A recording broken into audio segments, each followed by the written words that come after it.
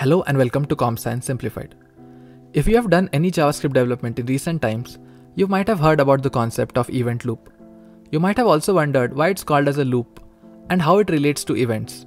In this video, we'll learn the details that will help you understand the same and answer these questions.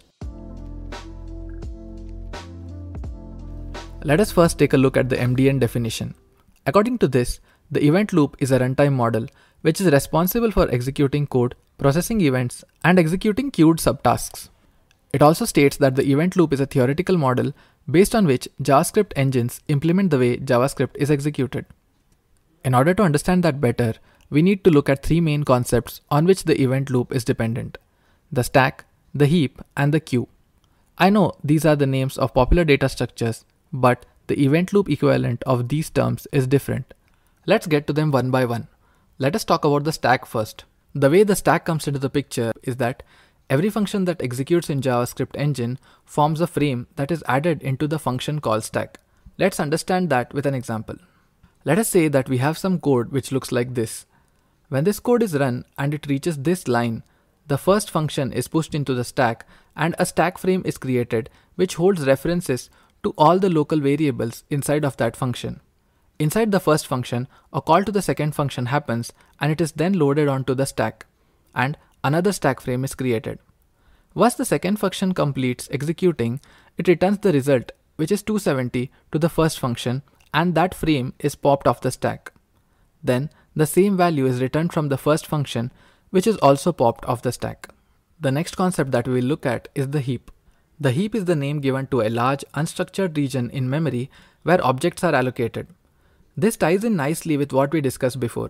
That is, if we declare an object inside of a function, the reference to it is stored on the function stack frame, while the actual object is stored on the heap. The next concept that we'll look at is the queue. The queue aspect of the event loop is a message queue, which is a list of messages to be processed. Each message has an associated function that is called in order to handle that message. At some point, the messages in this queue will start getting processed, starting with the oldest one. By processing the message, I mean pulling it out of the queue and executing the function associated with it. When the function associated with the message is executed, it is also pushed into the function stack and it is then treated in the same way as any other function thereafter. Hence, any other function invoked inside of it keep getting pushed and popped off the stack as explained before. One important concept to note here is that of run to completion. But before that, drop a like on this video if you are enjoying it so far. Run to completion basically means that there is no concept of preemption wherein some function with a higher priority would be able to stop the current function and run its own code. Neither is there a possibility of another function getting executed on a parallel thread. There is no other way other than the code in the current function running to its end. And that is the reason we see that sometimes when some long synchronous code runs on the main thread, the browser usually hangs and displays the dialog which says a script is taking too long to run. With all that in place, let us now finally get to the concept of the event loop. The event loop is usually some piece of code that looks like this. It synchronously waits for a message to be added onto the message queue if the queue is empty, and then processes it once added. If there are multiple messages to be processed, it pulls out the oldest one and executes the function associated with its handler. This in turn adds the function onto the function stack, and we know how that story goes ahead. So basically, the event loop can be described as the entity that pulls the appropriate event handler from the message queue and executes it. Now there's one last missing piece in this entire puzzle, and that is how are messages added onto the message queue? Because we did not look into that yet. Let's get to it.